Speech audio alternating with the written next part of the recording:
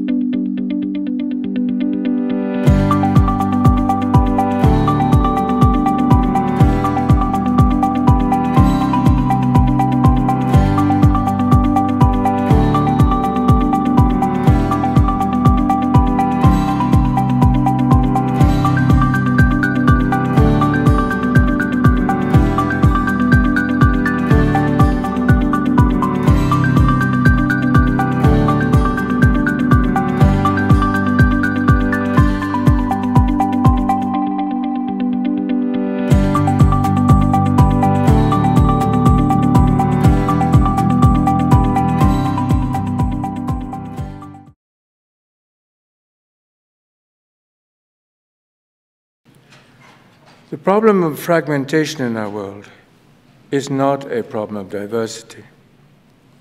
Diversity itself should be a source of enrichment. The problem comes when diverse elements spin off on their own, when the bonds that connect us across our diversities begin to weaken. Too often, our world grows more complex. The temptation for some is to shield themselves from complexity. We seek the comfort of our simplicities, our own specialities, and often, as has been said, we risk learning more and more about less and less. And the result is that significant knowledge gaps can develop and persist. That danger is that knowledge gaps so often run the risk of becoming empathy gaps.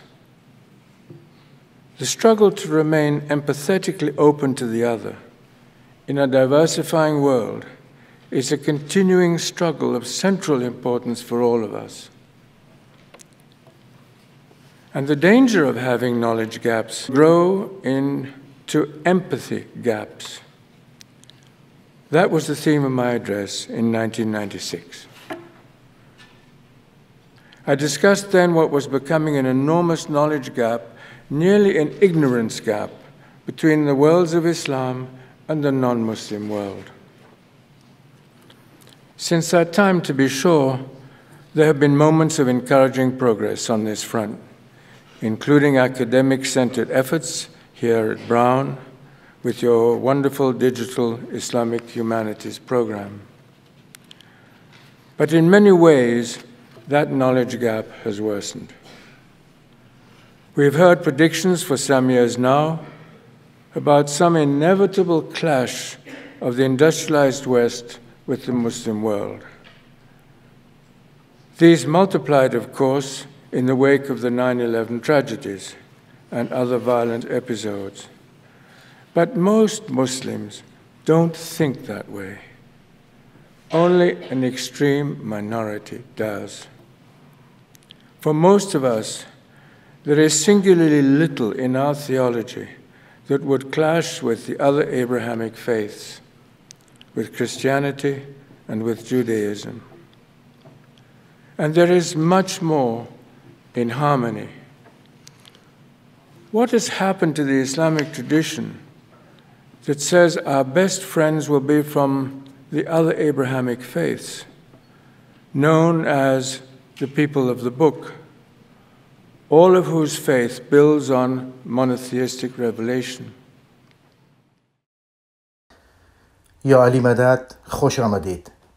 با تشکر از شما برای سهمگیری در قسمت دیگری از بازتاب جمعه شب.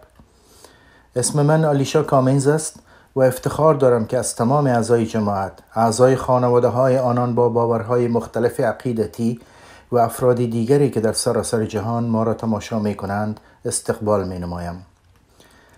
از اینکه امشب میزبان شما میباشم بسیار هیجان زده هستم. هفته‌ای پرمشغله‌ای در سراسر کشور بود. کسانی که مصروف کار هستند سعی دارند تا کارهای ناتمامشان را به اتمام برسانند و خود را برای فصل تعطیلات آماده می‌سازند. بچه‌ها از مکتب و مدرسه مرخص می‌شوند و امیدوارم بسیاری از شما فرصتی برای استراحت و صرف وقت با خانواده را داشته باشید، چه به شکل حضوری و چه از طریق فضای مجازی و آنلاین. امروز البته یک روز بسیار ویژه در تقویم مسیحی است، زیرا روز تولد حضرت عیسی پیامبر است و بنابراین مناسب است که در این روز ما فرصتی برای بحث در مورد ارزش‌های مشترک بین ادیان ابراهیمی یعنی یهودیت، مسیحیت و اسلام و همه کسانی که از آموزه‌های حضرت ابراهیم پیامبر پیروی می‌کنند داشته باشیم. با وجود تفاوت‌های دینی بسا مسائلی اند که ما را با همدیگر پیوند می‌دهند، چه در باورهایمان، چه در اخلاق و ارزش‌هایمان. در عصر و زمان امروز داشتن اتحاد با سیستم‌های اعتقادی مختلف برای نایل شدن و رسیدن به اهداف مشترک اهمیت بیشتری پیدا می‌کند. اگر با هم باشیم قوی‌تر هستیم. امیدوارم از کلیپ مولانا حاضر امام در ابتدای نمایش لذت ببرید، چون در مورد میراث مشترک ما صحبت می کند. و حال افتخار دارم که هیئت سخنرانان محترم امشب ما را معرفی می کنم. کاردینال کالینز، اسقف اعظم تورنتو و رئیس دانشگاه مؤسسه اسقفی مطالعات قرون وسطی است. عالی جناب در سال 1978 مجوز خود را در مورد کتاب مقدس از انستیتوت انجیل مقدس و در سال 1986 دکترای الهیات را از دانشگاه گریگوریان دریافت کرد. او در سال 2007 به عنوان اسقف اعظم تورنتو منصوب شد. در سال 2016 وی ریاست مراسم را به عهده داشت که به مولانا حاضر امام به خاطر کمک‌های بشردوستانش دکترای افتخاری اعطا گردید. دانشمند یهودی خاخام دکتر رابرت داوک، یک استاد یاور و رهبر برنامه تنوع و نوآوری در مرکز گفتگوی موریس جی وسک دانشگاه سایمون فریزر است که در آن عضو دعوت شده در هیئت علمی بوده است. او از سال 2010 تا 2016 استاد همکار و افتخاری در دیپارتمنت مطالعات کلاسیک و مذهبی خاور نزدیک بود. وی دکترای خود را در رشته مطالعات خاور نزدیک از دانشگاه برکلی و مدرک خاخامیش را از مؤسسه مطالعات یهودی اخذ کرد. سومین عضو هیئت ما دکتر فاروق میتا از دانشگاه ویکتوریا است، جایی که او استاد و همکار علمی در بخش پژوهشی در دانشکده آموزش و پرورش است. وی در حال حاضر مدیر علمی برنامه تحقیقاتی و تحصیلات تکمیلی در مؤسسه مطالعات اسماعیلی است. کارشناسی ارشد خود را از انستیتوت مطالعات اسلامی دانشگاه میگیل و مدرک کارشناسی ارشد دیگری در آموزش بین المللی از دانشگاه لندن به دست آورده است. او همچنین دارای دکترای ادبیات انگلیسی و آموزش از دانشگاه ویکتوریا است. برای آغاز گفتگو و پیش زمینه ما کلیپ را از سخنرانی کارن آرمسترانگ در مرکز آقاخان در لندن که در سال 2018 در مورد پلورالیسم جهانی صحبت نموده است پیشکش شما می نماییم و به دنبال آن بحث پنل یا هیئت امشب را که در اوایل هفته ضبط شده است تقدیم شما عزیزان می کنیم. بیایید یک نگاهی بیاندازیم.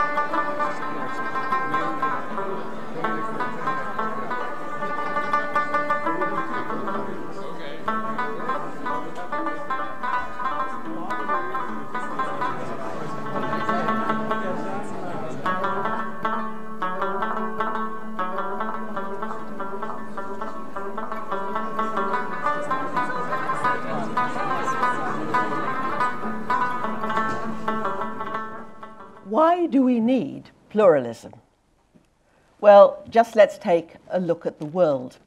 It seems to me that at the moment what we're seeing is a kind of disease of nationalism, possibly nationalism in its last gasp. What the religions all tell us, I've been writing a book about scripture at the moment in all religious traditions, and they all insist that enlightenment insists on overcoming the ego. A lot of it is ego. We're hearing it in our politicians at the moment, people full of themselves. But once this gets mixed up with religion, it is antipathetic. It denies the whole process of religion, which is about Islam, which is about the surrender of the ego. The prostrations of Islam you learn through the body about the profound relinquishment of the ego that is required of the religious life. The early Quraysh were horrified to see the early Muslims groveling on the ground like a slave. But the prostrations teach the body at a level deeper than the rational what is required in this. That instead of the ego that prances and preens and draws attention to itself, you bow your head to the ground. The word tolerance is often bandied around when we talk about pluralism, but I really think we need to revisit this word. It comes, as you know, from a Latin root, tolerare, which means to put up with something. It is to endure, to bear something. It's not a wholehearted embrace, it's rather grudging. Now it's time, I think, perhaps to move beyond. The other word is compassion. Now that's not very satisfactory either, even though I've spent a lot of time working on this, because the world has been weakened so much over time. It's often associated with something rather sweet and gentle and nice, or even associated with pity. When I go to feeling sorry for people, again, it's putting you in a superior position where you feel sorry for these poor souls, feel compassion for them. But in fact, compassion, if you look back to the root again, where tolerare meant to put up with something, compassion it comes from a Greek and Latin root meaning to feel with the other, that you are on the same level. And it is summed up in the Golden Rule. Never treat others as you would not like to be treated yourself, which means that that as Confucius, the first person to enunciate the Golden Rule in a way that was actually written down in his scriptures, said you use your own feelings as a guide to your treatment with others.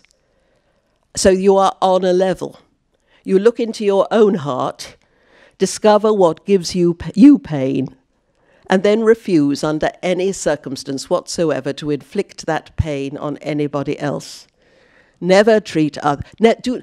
Confucius put it this way: do not impose on others what you yourself do not desire.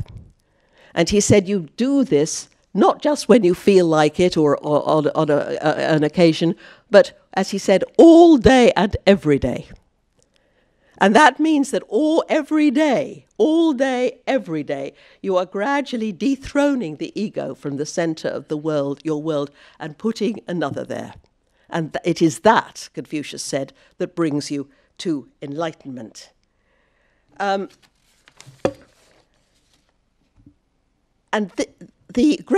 all the great traditions, all the great prophets enunciated this rule.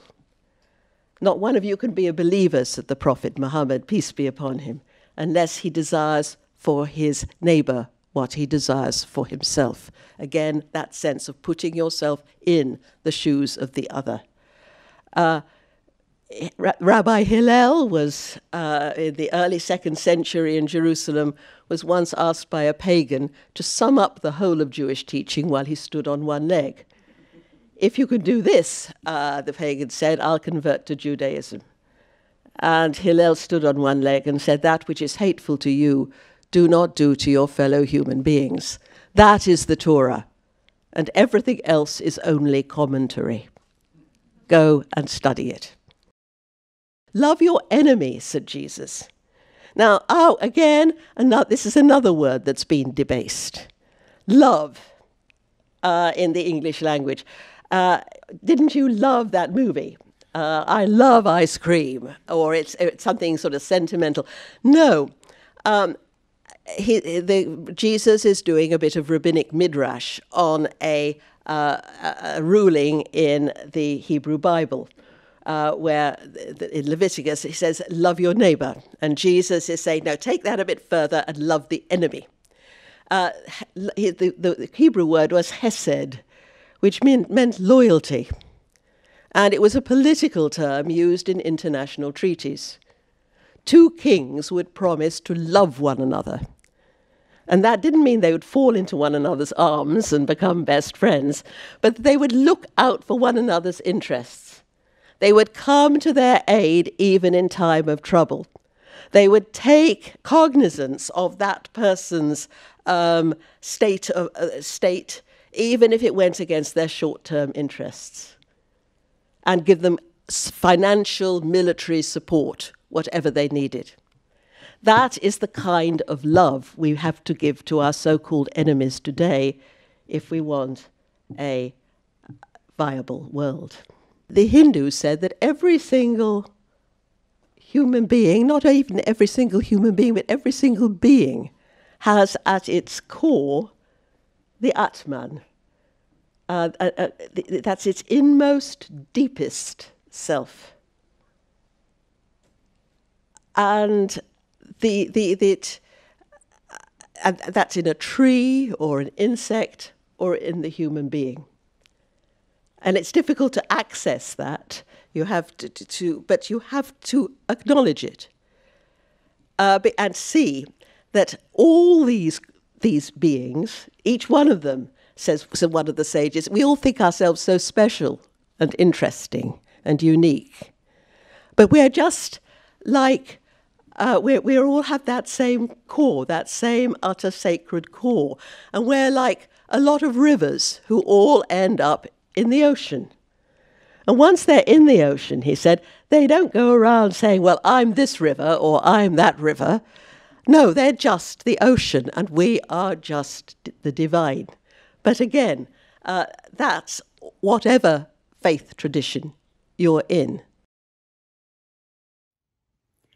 Your Eminence, Rabbi Dr. Dom, and Dr. Mita, thank you all for joining us today. My name is Alicia Cummins, and it's such an incredible privilege to have each of you here to discuss the importance of religious pluralism and to help us learn a bit more about some of the beliefs and shared values of the Abrahamic traditions. I would like to take a moment to allow each of you to make some introductory remarks about the significance of the Abrahamic traditions from your perspective, and why it's important that we have a better understanding of this. So, Your Eminence, I'll start with you. Well, thank you very much. I think it's very important to see how these different religions, these religious traditions, which are so widespread in the world, how they work together. I think obviously Christianity comes out of Judaism, and Islam comes later than that. So we have a 1, 2, 3 kind of a development historically. But they're very different in so many different ways. But I think we all work together in many ways around the world. And I think particularly just recently, a few years ago, meeting the Aga Khan and talking with him about some of the great work that is done by the Ismaili community. And I remember visiting the center just up on the Don Valley Parkway. You can see it as you go up. And meeting with some of the people there, and noting, for one thing, I think there was a Catholic who was one of the ones who were directing the museum there. So I think we work together in different ways. I would say that these religions, which have a certain connectedness because of history, also have a connectedness in the importance of justice and of love. There is a need for justice in the world, and often where we cannot agree with one another on issues of faith, we do agree to work together on issues of justice. And as we can do that, caring for the most vulnerable, helping the needy, as we are all in our different traditions seeking to do, then we get to know one another as persons and not as caricatures or cardboard cutouts or stereotypes. And as we do that, then we might be able, after that, to launch into discussions of the important spiritual and theological, doctrinal issues, which some of which unite us, but many of which divide us. So that's why I think that it's very important for us to get together in these conversations as we're doing right now, but also to get together in working in the shoulder to shoulder in the helping the people who are most vulnerable. I think that's a great way we can start. I know that the three great virtues, faith, hope, and love. Faith comes first in many ways because it gives us the vision. Hope gives us the energy, but love gives us the practical service. And I think that maybe in our relations with one another, it's love, hope, and faith. It starts with love and our practical service. Thank you so much, Your Eminence. Dr. Dom, over to you. Thank you very much. And thank you, Your Eminence, for your words as well.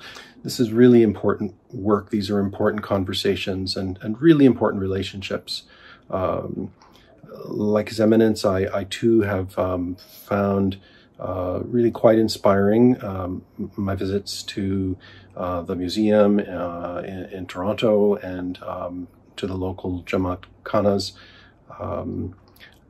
There are so many ways in which we do work together with people of no faith and people who do share commitments to spiritual traditions, to religious traditions, including our Christian and Muslim friends and neighbors, and for some family.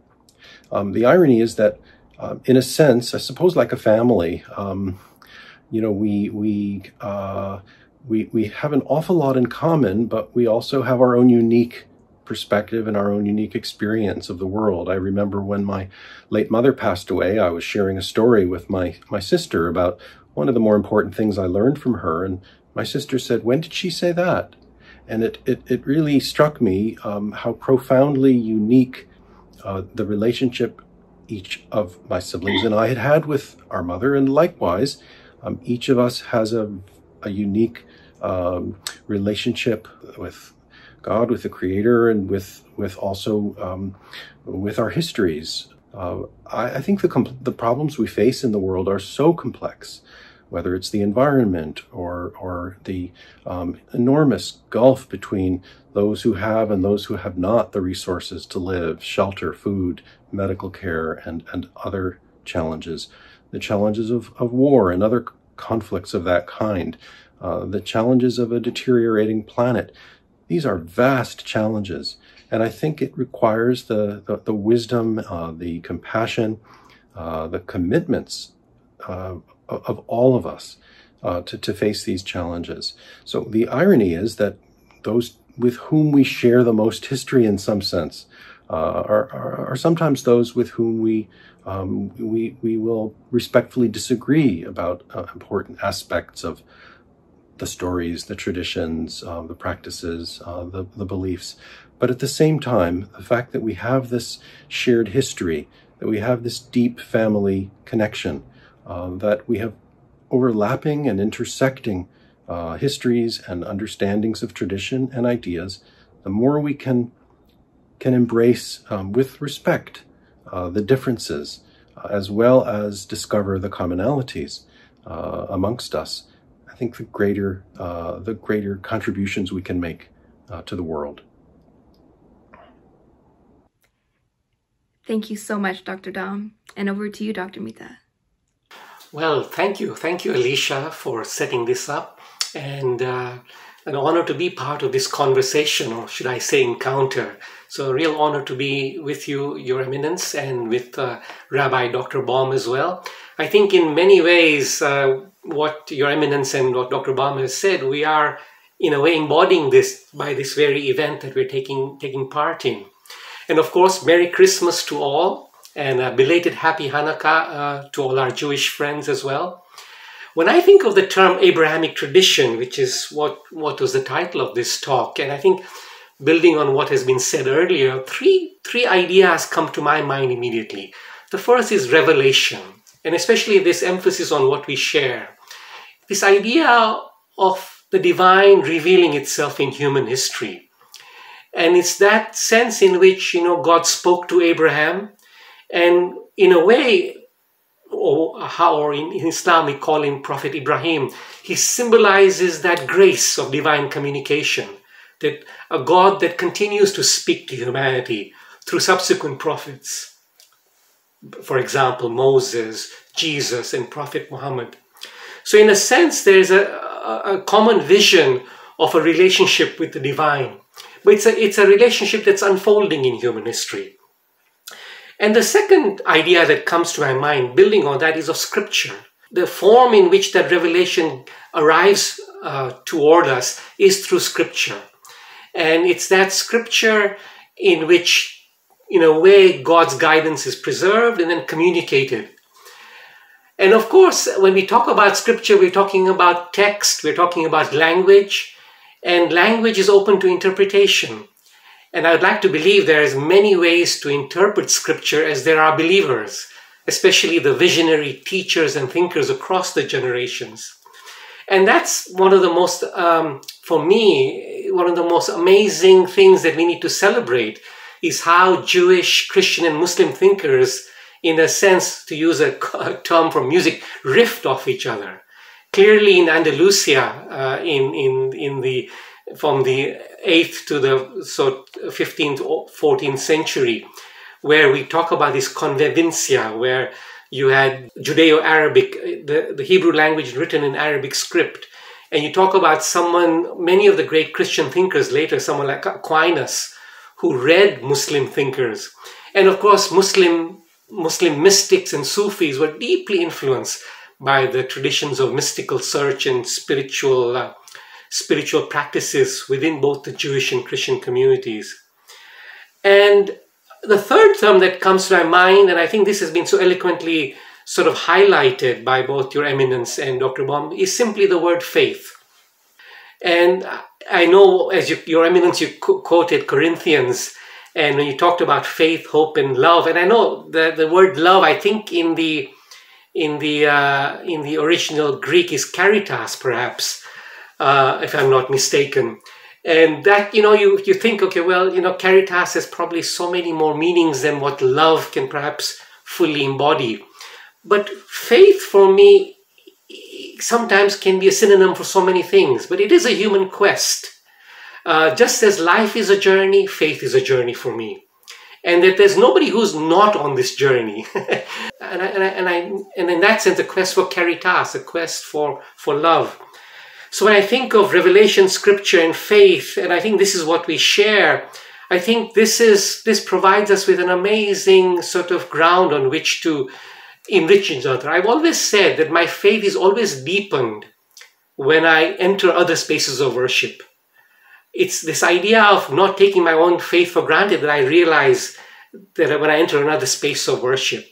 And I think this is what we need to learn how to do, is how we not only learn to understand each other, but deepen our own spirituality through these sort of encounters. Thank you so much, Dr. Mita.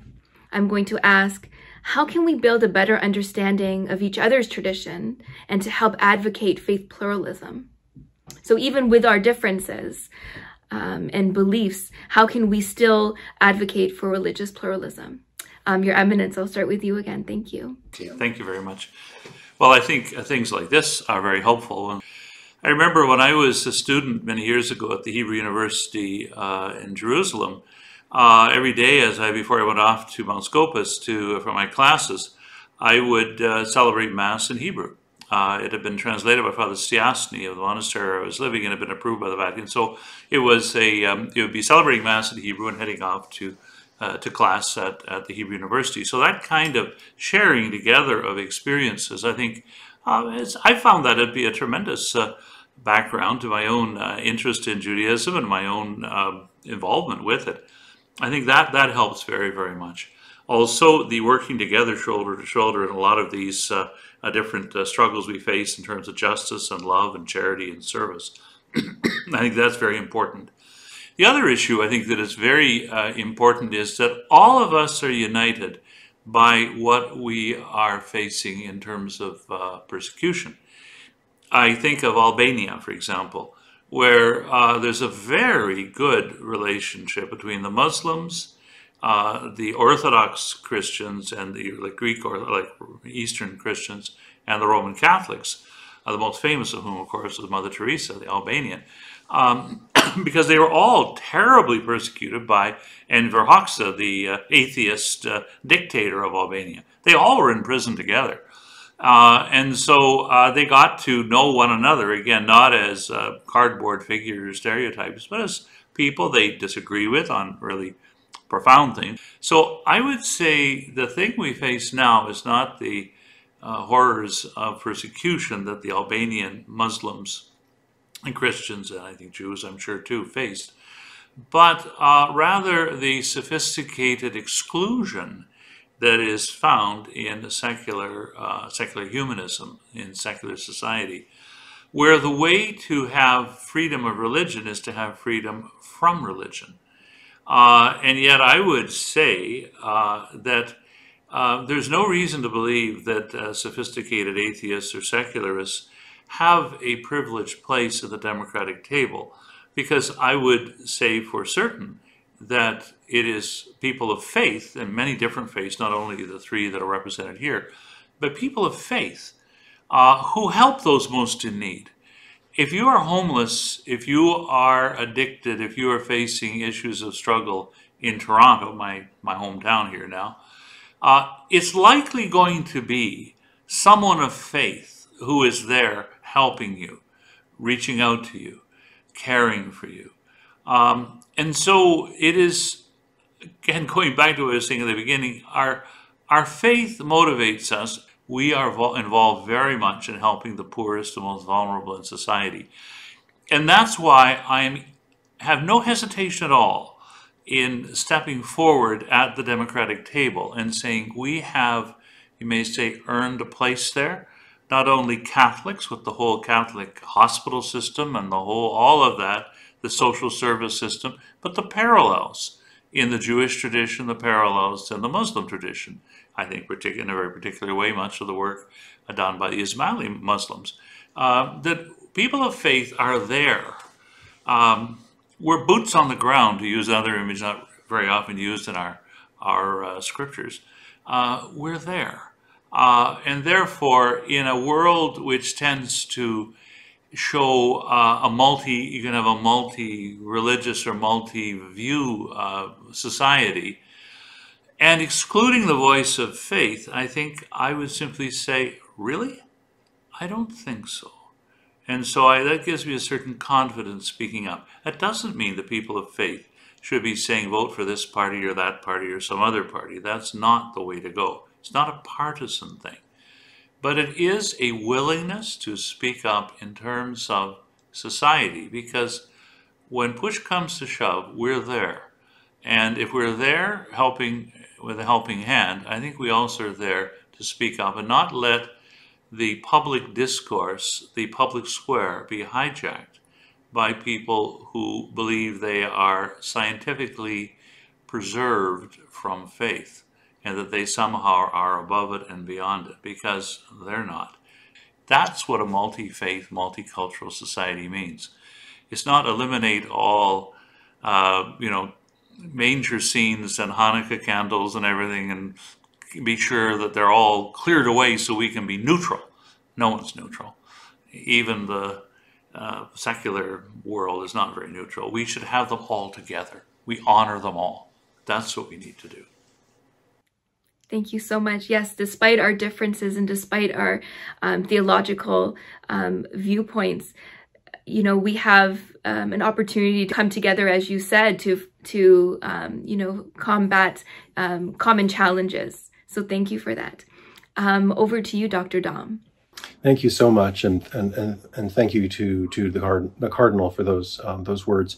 I think that what's so important about these relationships, these encounters, is that they're multifaceted. They come in different forms. As His Eminence said, he pointed to a number of examples of collaboration in addressing public policy issues, and certainly there's plenty of opportunity for that work, and in social services, of course, responding to natural disasters and focusing public attention on those who have been marginalized, neglected, who don't have food on their tables or don't have access to housing. But there's also another dimension that is a little more difficult and it's more complex. And it's in the present day, it's not in the spirit of seeking to disconfirm the beliefs of the other or the validity or authenticity of the traditions of the other. I think we all know that here. There's an opportunity to engage in really in-depth conversations, encounters where we share more of a sense of the complexity and the richness and the profundity of our own spiritual journey, of the richness of the interpretive traditions in our own community, And I think that we will, as my colleagues have pointed out, come away from those encounters not only with a deeper understanding of the other, but also of a perhaps a more nuanced understanding of ourselves. I think it was only when I learned that the importance, if I may, from the perspective of Islam, of not describing an edition, as it were, of the Quran in a language other than the classical Arabic, that it's not a translation, it's a different work, right? It's an interpretation, and it's the sense that the Quran, as I understood it, exists in per se only in Arabic, right? It can't be translated, it can be interpreted, but in its purest sense, it is in the Arabic language. And by learning that, I had a deeper understanding for the fascinating tradition in Judaism around the presentation of the when the Torah is read in public from the scroll. In our earliest tradition, the teachers were instructed to always be looking at the scroll itself, to be looking at the text when they're actually reading from the Torah, from the 5 books of Moses. Whereas when the simultaneous or accompanying translation is being presented in the vernacular or in the common language of the people to the public, to the congregation, the person who is providing that translation, and all translation is interpretation, of course, is instructed to look out at the congregation so that the people watching will understand that the first text, which was being recited, chanted, which was being read, was the scripture itself, the Torah itself. Whereas what they were hearing as a kind of interpretation or translation was an interpretation. It was not the text itself. And it preserves the distinction between the biblical text, the revealed text, and the interpretation of it, and all interpretations of it. And I think it's understanding the significance of that in Islamic tradition that helps me to better understand the significance of the oral tradition in Judaism, which is in its earliest stage of our history, not to be written down, never to be written down. I think we can come to understand each other better, as well as ourselves, through those kinds of encounters. And I hope that today is an example of that. It certainly is for me. Thank you so much, Dr. Dom. Dr. Mita. Well, the good thing about coming last is all the wisdom has already been shared. So no, honestly, there's such a richness of what has been shared here, and hopefully this is a springboard for continuing conversations. But if I were to sort of now make sense of how this discussion is going, a key term that comes up for me is vulnerability, human vulnerability. And clearly, this is what the pandemic has taught us, if anything, how we are all equally vulnerable. And if we start with that assumption that as human beings we share a common vulnerability, how would our understanding of our faith tradition be different? How would our understanding of life be different? And in this idea of vulnerability is not only, I think, limited to this current pandemic crisis. We know basically about life on planet Earth, and we are trying to imagine what sort of timelines we have to work with and the type of urgency we need to take on to change the way we live and consume on planet Earth. And that too is another sign of shared vulnerability. And so when you talk about the wisdom in other traditions, these are, at least for me now, 2 nuggets of wisdom from both the Jewish and Christian tradition sort of have lit up for me. From the Jewish tradition, this phrase that you have, tikkun alam, if I got that pronunciation right, this idea of repairing the world, that the world is always in need of repair. But what is beautiful about it is it's always ongoing, right? We're never going to get it right. It's not like there is perfection that is going to be at hand.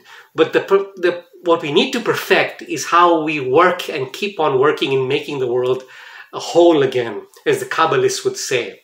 And from the Christian tradition, I think what has influenced my religiosity is the idea of passion, the passion of Christ. Which of course, passion from Latin comes from the Greek word pathos, suffering. There's an amazing, there's a remarkable sensitivity that then emerges from that idea of the passion of Christ to human suffering. And clearly it's the great art that has come out of that, right? The incredible art that came out throughout European history that in a sense is so attentive to human suffering. One can't even think of the novel perhaps without thinking about what it means to talk about a character who faces all these troubles.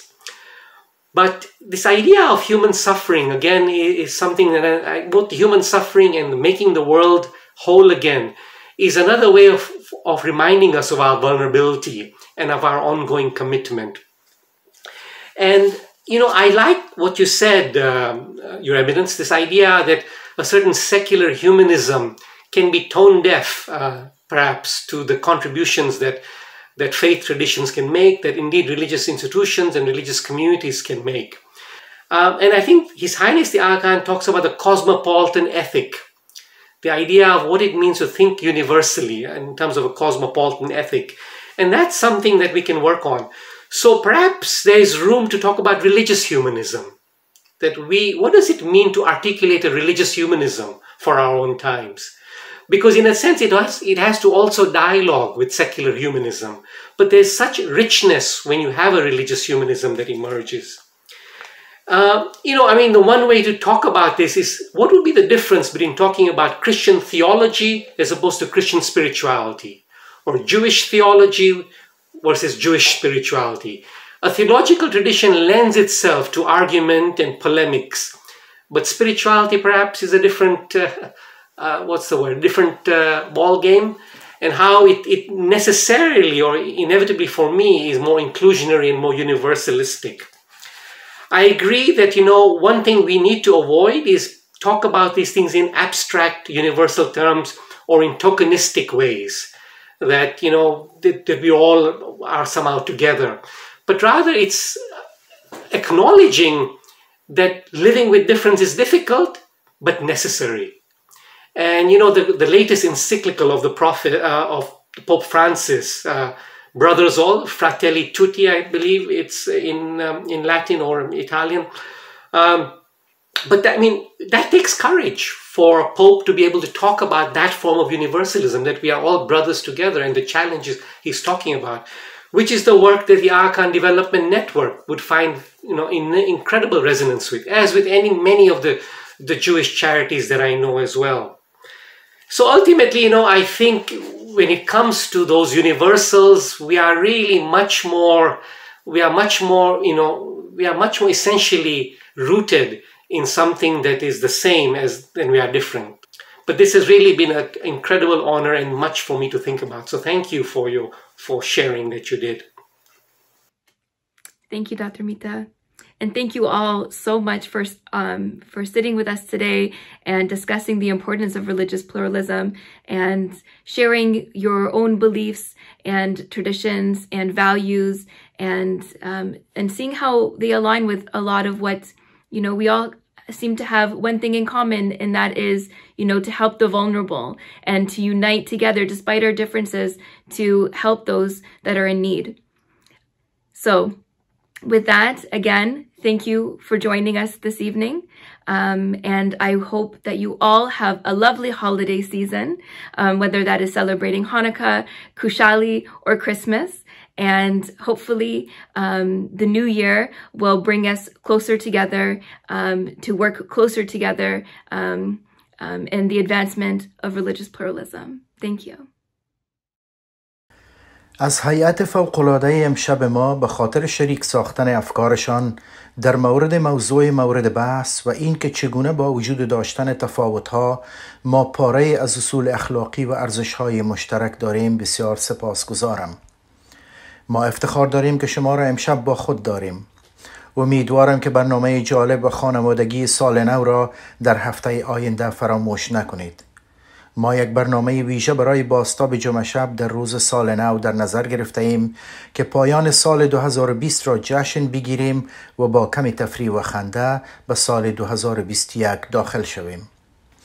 ما برنامه امشب را با گزیده ای از یک مراسم ویژه در سال 2016 به پایان می رسانیم که در آن مؤسسه اسقفی مطالعات قرون وسطی، قدیمی ترین مؤسسه تحقیقات علوم انسانی در کانادا، به مولانا حاضر امام دکترای افتخاری هنر و ادبیات را به خاطر به رسمیت شناختن کارهای ایشان در زمینه پیشبرد کثرت‌گرایی در جوامع اطراف دنیا تقدیم نمود.